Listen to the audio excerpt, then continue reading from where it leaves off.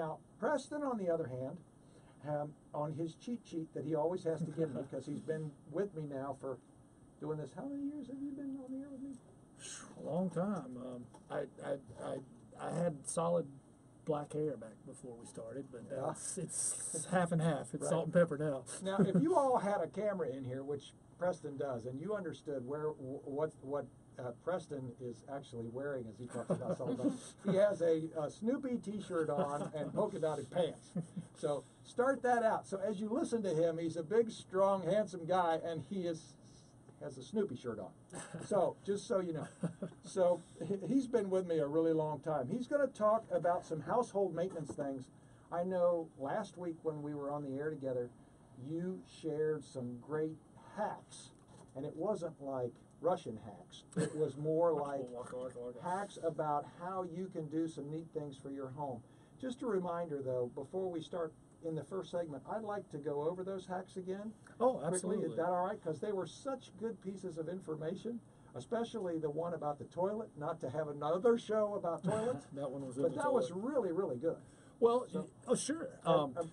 But I also, too, before we do that, just real quick, I want to also introduce Sandy.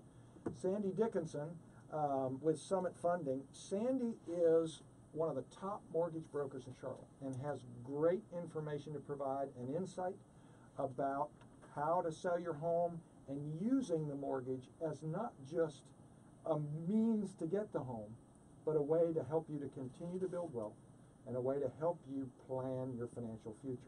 Is that a fair statement? Yep, that's a fair statement. Okay. Yep. She didn't pay me to say that, just so you know. And Sandy, you're going to talk about things with rates and also some different programs and how they may change in 2017, right? Mm-hmm. That's perfect. All right. So, Preston, you've got the floor.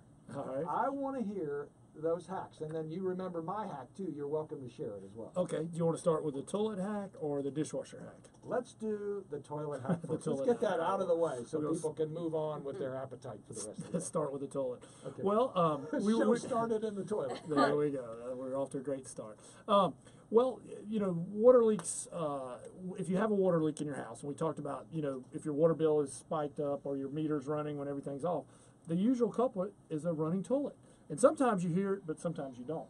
And one way the plumbing hack is to find out if you have a leaky toilet is to put food coloring in the, you know, lift the lid off the water closet, put about 15 drops of food coloring in there on each of your toilets, and by the time you get done with the last one, go back to the first one and see if there's any color in the bowl. The bowl itself should be clear, but if there's any color in the bowl, then you have a leak, and more than likely, it's a flapper issue. So you got to work on that flapper.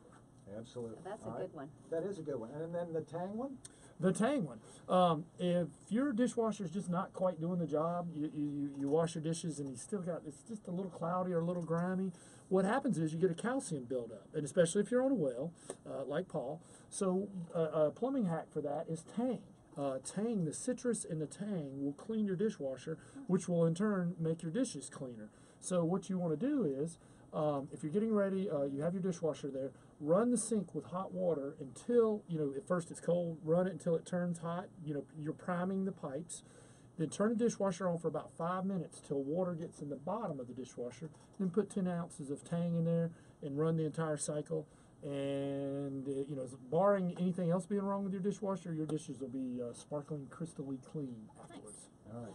And the last one, feel free to share my one and only hack. I'll start you off, but you finish it. It had to do with Pam. I know that, and it loosened up. But you go ahead. Okay, so if you've got soap scum on your shower, and you know that grungy soap scum you just can't seem to get off, and those little brushy guys on the commercial aren't doing it for you, spray Pam cooking spray on that grunge on your shower glass, let it sit for a few minutes, and then wipe it completely clean. Hence, removal of soap scum. Wow. Nice. So, Pam is on the list next time we go to the grocery store. Yes. I don't know about the other generic brands. I don't know about the generic brands. I don't know if Stan or any of the other ones work, but Pam, they say on the list, does work. So we'll go with that. Great value from Sam's.